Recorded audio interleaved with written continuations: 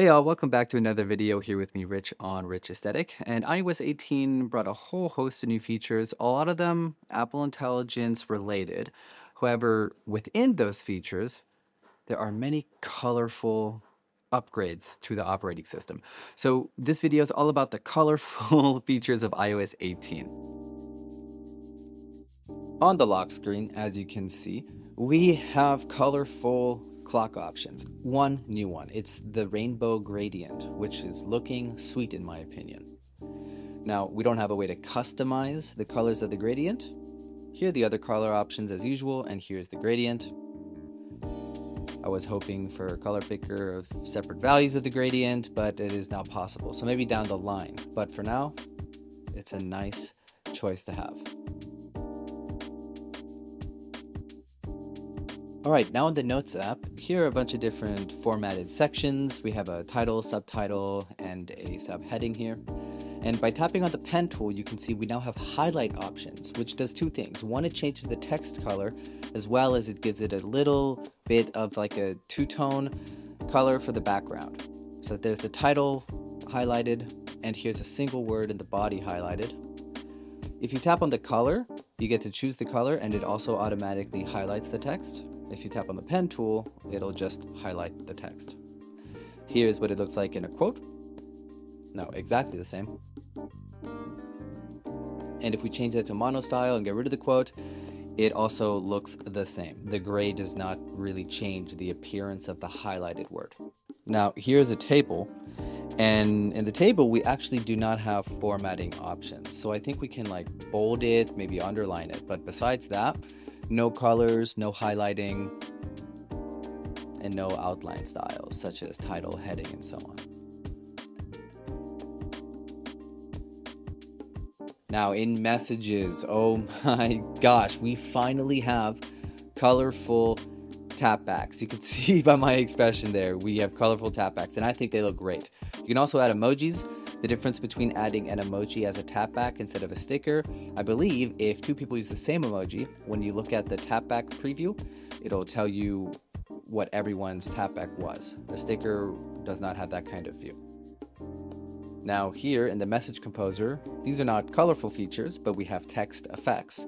And you can add text effects by adding it to the entire sentence or message.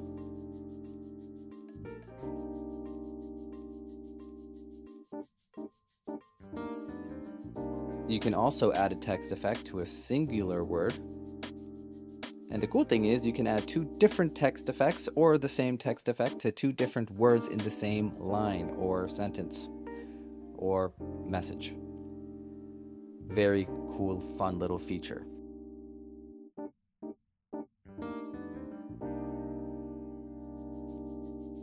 Next up, even the control center has color. You can see that the now playing action or widget, whatever you want to call it, takes the album artwork to create a little bit of a subtle background color.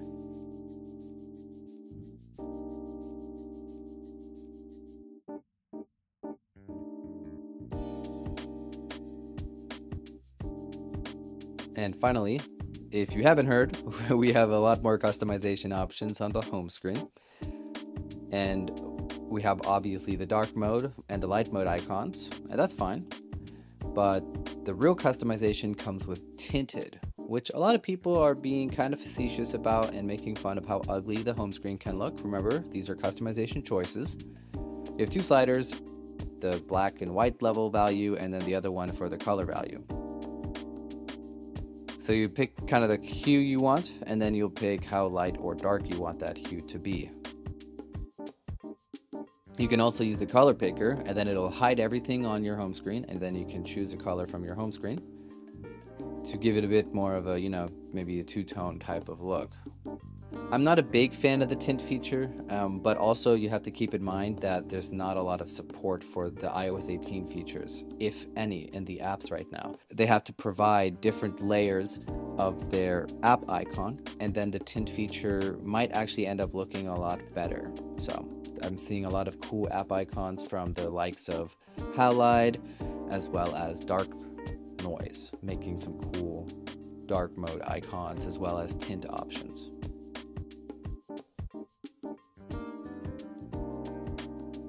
And here's another icon I found from Crouton, who's actually an Apple Design Award winner.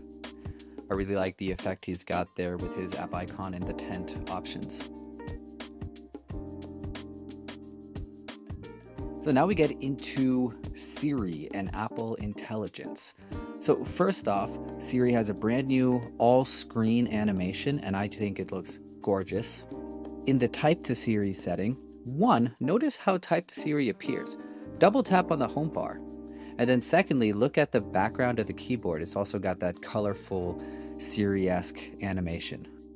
Priority notifications, again, you will see they have this animation here with all the colors. Then of course we have Genmoji, and pay attention to the keyboard yet again. It's got that colorful background, and then the image generation loader has that colorful orb-like look. Now, when we look at image playgrounds and the actual image generation, it has that same orb-like color around the generated images. The keyboard, for whatever reason, doesn't have the color. All right, thanks for watching. Those are all the things that I found. Let me know if you already knew about these all or not down below in the comments. And while you're down there, hit that like button and consider subscribing for more videos like this. I'm excited to jump deeper into the Notes app later this year, as well as the Calculator app and all the other cool stuff. And I mean, like, when Apple Intelligence comes out, I mean, I don't know, I might just be addicted to that animation alone. So stick around until the next one.